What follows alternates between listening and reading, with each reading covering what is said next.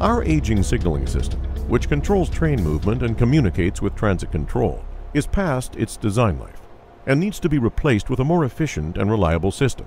The solution: a brand new state-of-the-art signaling system called Automatic Train Control, or ATC.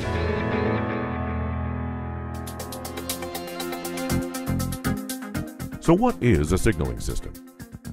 All subway trains on the TTC are monitored and controlled to keep a safe distance from each other, since they frequently operate at speeds that do not enable them to stop within sighting distance of the driver. The signaling system monitors the position of trains, allows coordinated movement, and informs transit control where trains are on the line at any time.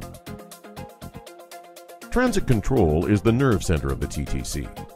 Specially trained and experienced personnel monitor and direct all of the TTC's subway traffic.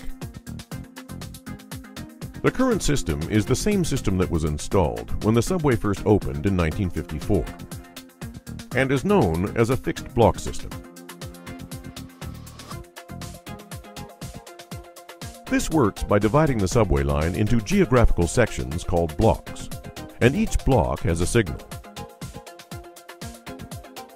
The trains enter, travel through, then exit each block.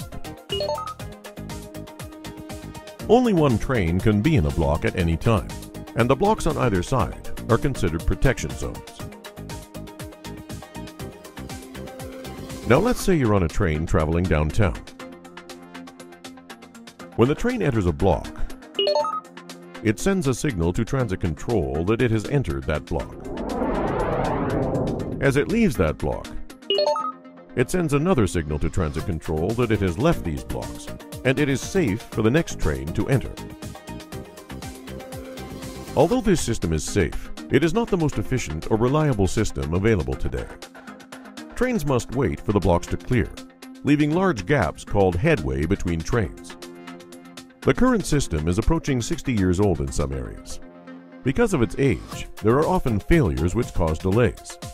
New parts are now obsolete, and it is expensive to maintain. In addition, the current signaling system cannot allow for more capacity.